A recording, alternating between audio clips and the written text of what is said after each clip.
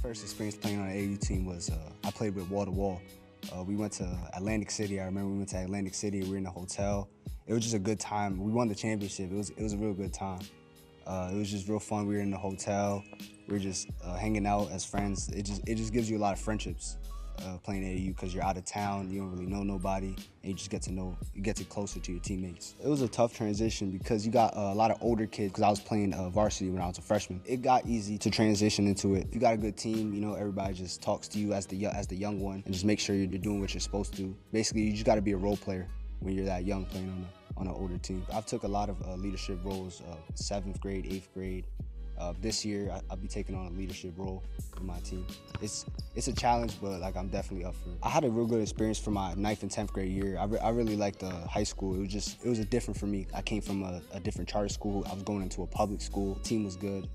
We played well. It just last year we weren't able to make the districts, but things happen, you know, we just moved on, and we have a way better team this year I'm looking forward to. And the quarantine basically just gave it a little challenge, but I think I'm still up for it, and I think the team's still up for it.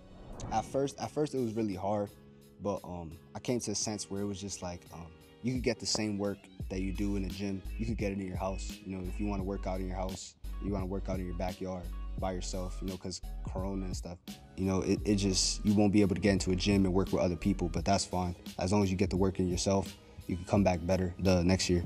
What drove me is basically just like, I just thinking I have 2 more years, you know, I got to make the best out of it. You know, high school is 4 years, split that in half is 2, I got 2 more years. I gotta work as hard as I can for the last 2 years to try to make a name for myself out here and stuff like that. So it just gave me the boost like that to just be the best version of myself in basketball and basically just try to provide for my family when I get older by getting a scholarship, going to college, getting a good career that I want.